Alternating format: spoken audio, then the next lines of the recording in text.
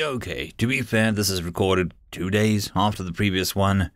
After a couple heavy doses of antibiotic and cortisone and feeling better and all of that. Still got a couple more days left of that stuff, but we need to record enough for the weekend, and we got load shedding again, so yay. Yay and yay. A quick thank you to the T5 peeps, TheDragon, Datamagnet, Catcrab Lobster, DuckMachine, Astraya the Dreamer, Mezec, Feudic Jarl, Casper Arnholtz, and Chaos2Mist. Thank you very much. Anyways, on to the story. You have been sentenced to death in a magical court. Blah, blah, blah. Chapter 3. A massive group of orange flames shot up from a cave entrance high in the dragon spire, high above the celestial plane. Yeah, a voice echoed out from the cave. I used supernova as a mouthwash. This ain't gonna do crap. The reply was a booming, angry roar and another blast of flame, brighter and hotter. Damn, the voice echoed. That was pretty good, but check this out. A tremendous blue-white blast shot forth, filling the entire cave mouth, instantly liquefying the walls, causing the molten lava to pour out. Or, yeah, thought so. Now carry your ass outside. Do I look like a ficking porter? I ain't carrying crap. Well, that's not my problem. Oh, not leaving without it. Well, I guess I could put it in your prison pocket for you. What's a prison pocket? Let me enlighten you. Hold still. What? You don't need it after all. Great. Move. Moments later, a titanic dragon emerged sheepishly from the cave and hid behind the faintly glowing deer woman, whispering urgently in her ear. She looked up accusingly at the bathrobe-clad Homo erectus, ambling out of the cave, pausing to push his foot into some lava, leaving a print. Just what is it with you and bottoms? She demanded. Physics. How does your sorcery apply to this nonsense? It's not sorcery. It's one of the universal laws, the ape-man chuckled. Everything seeks its lowest energy state. For every action, there is an opposite and equal reaction. And if someone is being difficult, threaten to shove something up their rear. And if they seem into it, show them something bigger. It's a universal motivator. Simple physics. I think it's awfully rude. Well, the humanoid said, strolling up to her. Has it failed thus far? No. See? The hominid replied. Universal motivator. Physics. Is that the last one? The ape-man asked as Fawn comforted the rather shaken dragon. Yes, she sighed as her dappled cape magically extended, covering the gigantic beast, and then retracting, leaving no trace of the ancient Wyram. What? I just, she sighed, tears welling up in her eyes. There's just so many I couldn't save. So many. I know there was a war, but I do. And I don't blame you, what you did. Whatever that is.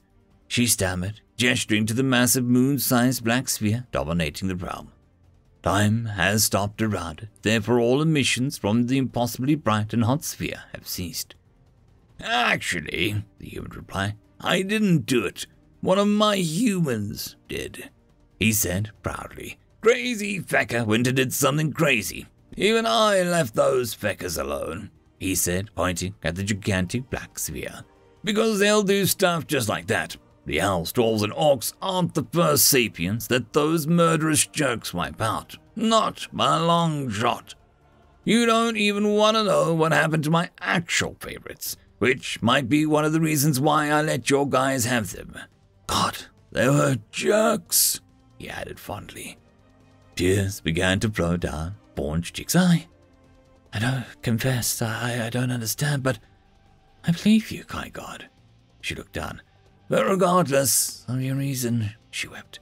I lost so many, but with your aid, I was able to save so many others. Thank you. Yeah, the ape-man shrugged. Life's a bitch sometimes, he said, trying to ignore the constant whimpering and fearful murmurs radiating from Fawn.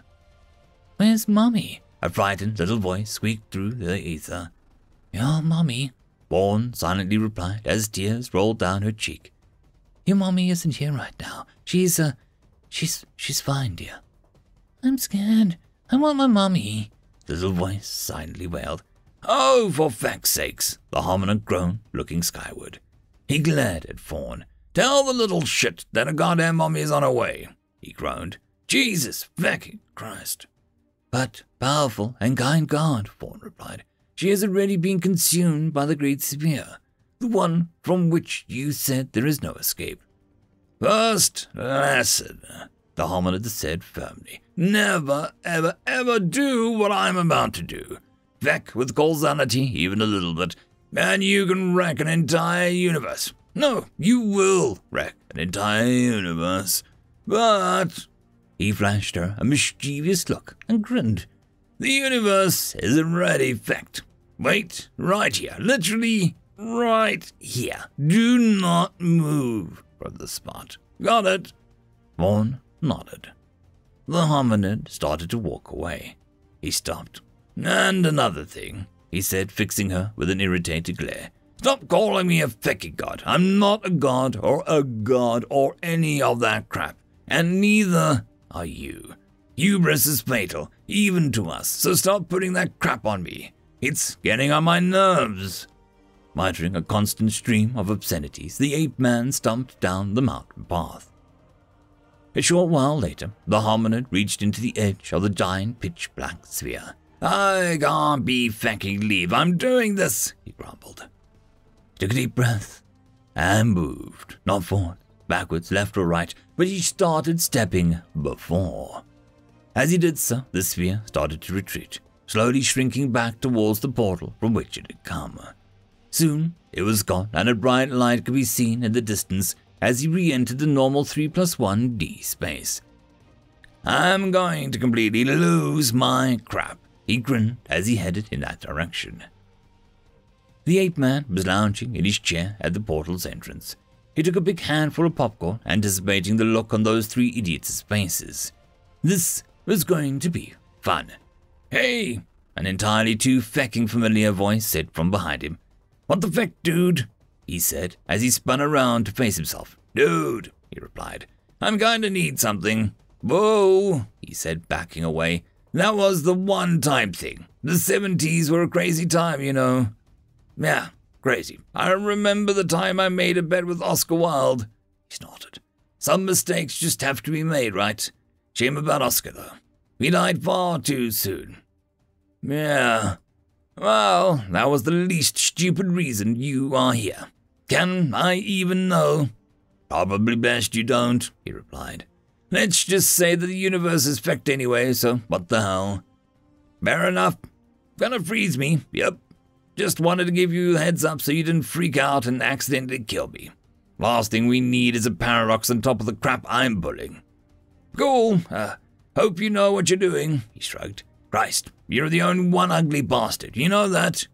You too, asshole. With that, the hominid waved his hand. He really didn't have to, but it looked cool. And one of him, and everything behind him, rose in place. Right, he grumbled, as he pulled out a large scroll that unfurled and rolled for dozens of meters. Let's see here. The fairy Plumefather sang to herself as she hovered in front of a green berry bush, grabbing a huge, perfectly ripe berry and fluttering her wings rapidly to pull herself and it away. Oh, Pino will love this, she sighed happily. Her daughter just loved gleamberry steaks. What's that? She asked herself curiously, as she noticed a bright light shining between the trees ahead. Fascinated, she started to fly towards it. Yeah, a gruff voice said as the strangest-looking fellow appeared next to her. You really don't want to head that way. Oh, hello, she squeaked as a rough hand snatched her out of the air and shoved her in the back. Okay, the voice grumbled. Mommy's safe. One down. He looked at his list. 20,000 to go. Vaughn dutifully stood exactly where she was told. She turned excitedly as she heard a long stream of invictors coming up the path. The good sir, definitely not a god, had returned. He soon appeared carrying a huge sack on his shoulder. Okay, he growled, his bathrobe dingy and a bit tattered. All of your children are safe and fecking sound. He let the bag fall to the ground, where it issued thousands of yelps, squeaks, and hisses. "Happy now?" Vaughn cried out in delighted relief as she ran forward to embrace the ape man. "Thank you, kind sir," she gasped. "Thank you, thank you."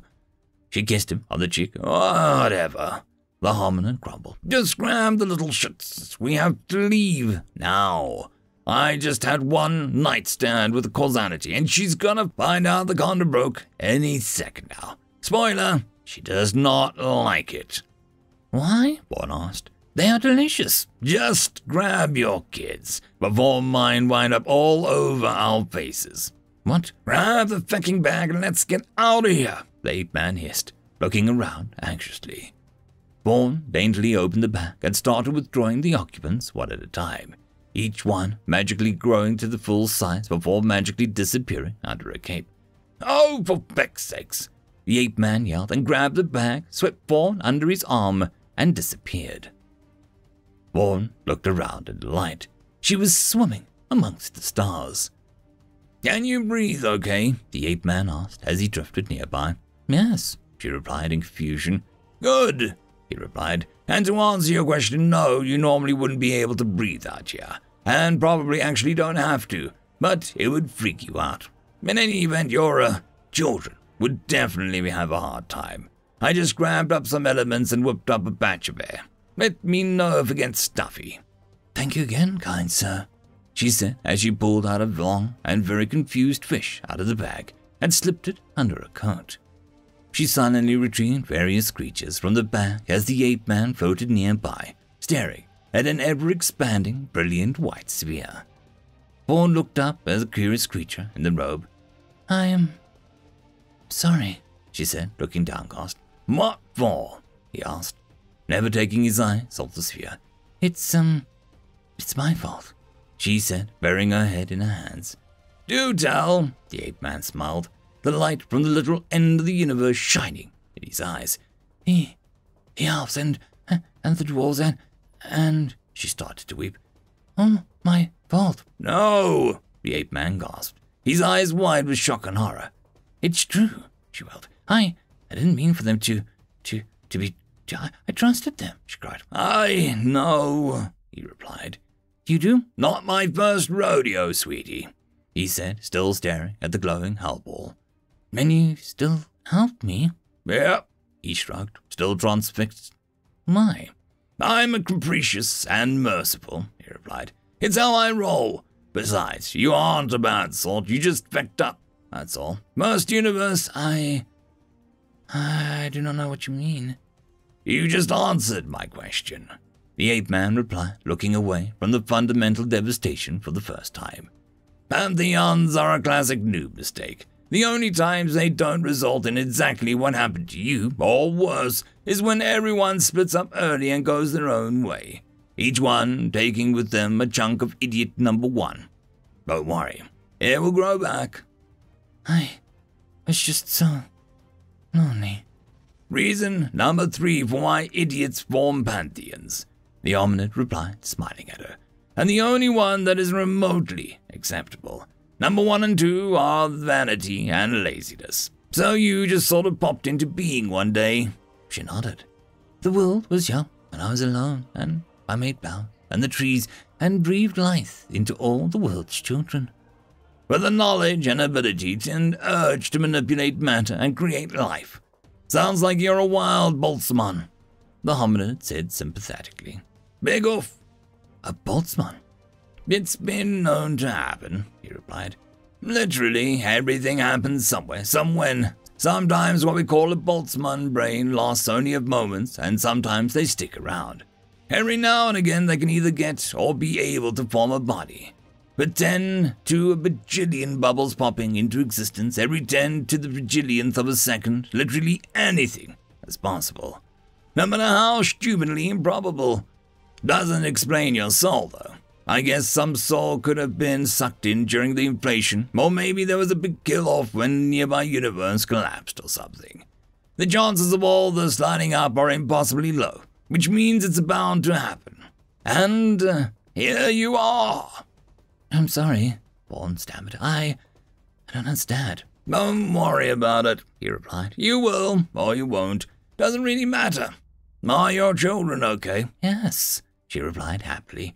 They're coming out the bag whole and hearty. Cool, because I was just stuffing the little motherfuckers in there, he chuckled. Perhaps one day you will realize exactly how stupid I was getting those little shits.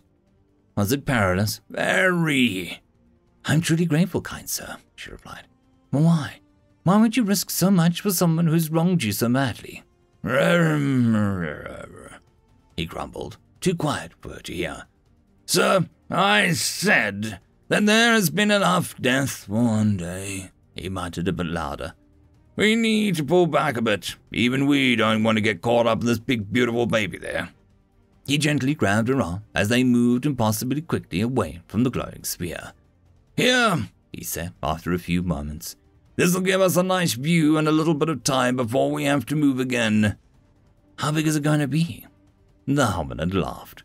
Jacob Roberti, the beautiful maniac whose name I will carry for untold eons, has done a number on my happy little home. That sphere will never stop growing. It'll continue to expand, consuming everything in its path forever. Even when the stars cease to shine, this motherfucker still will be. Not that you can actually see it in real time. I'm playing a few tricks to make this possible. This is sort of an artist's rendition of what is actually going on out there, but it's 100% accurate. It'll never stop. Nope, he replied, and swept his arm across the stars. Pretty much everything you see here will be utterly destroyed. I've destroyed your home. I've destroyed yours, the hominid chuckled. It's only fair, but no, you haven't destroyed my home. Not all of it. Jacob Robati, Exalt he's named it. Oh, he is going to rip a huge ass chunk out of it, but most of it will survive intact. I don't build crap. I have a little safeguard in place for just this sort of thing. It never stops growing, then won't it consume everything in the end? That's why you add a little fudge factor to the constants. He smiled. It's some of that physics I keep talking about. It can expand forever and still never reach most of what I built. I don't understand. Don't worry. He smiled, putting his arm around her. You will. End of chapter. And end of mini-series. There will be more adventures of the great Erectus and Fawn in the future. But for now, we are at an end. And that, my friends, concludes